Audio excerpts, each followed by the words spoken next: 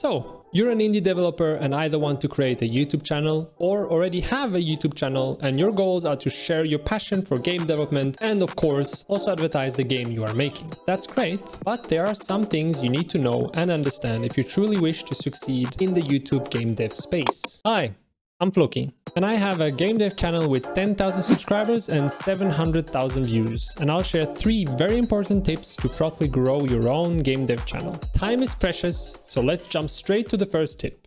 Don't make videos for game developers. I see a lot of game devs start their YouTube channel and explain their most complex system in details and use all these fancy game dev words like raycast, quaternions,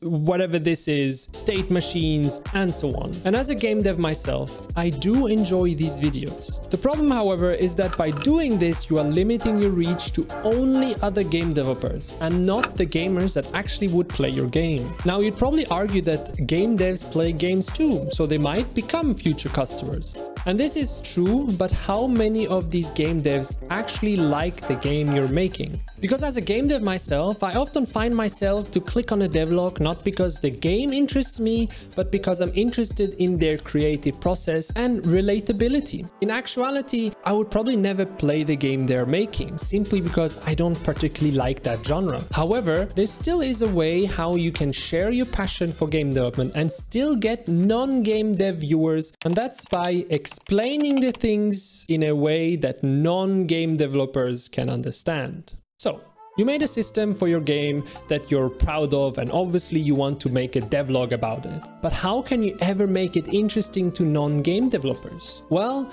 I think the easiest way to explain this is by showing a small part of my own video where I do exactly that. My next step was designing a harvesting and tool system. I made it pretty simple. I made a resource component that I can slap on any object I want. And this resource component does a few different things. The first being that when a player hits the object, it then checks if the player is using the right tool. If it is the right tool, it then checks what tier level that tool is and applies the right amount of damage to the object. If the damage taken reaches a defined threshold, it then spits out the correct resource. And finally, it punishes the tool that hit it by applying damage to that tool. As you saw, I used visuals and funny scenes to explain quite complex stuff in a very simplified, understandable and fun way. This obviously will need some practice and quite a bit of effort to find the right words and analogy, but it really pays off because these parts of my videos are the parts that have the best retention, meaning that almost everyone who watches my videos, gamers and game devs alike, love the funny explanations I give. Okay. So you're almost ready to make your first or next devlog. But there is one more thing that you need to understand. Even the best video will flop if your game looks like this. And that's my third point. The visuals come first. To be clear, I am very aware that this is fundamentally wrong from the game dev side of things.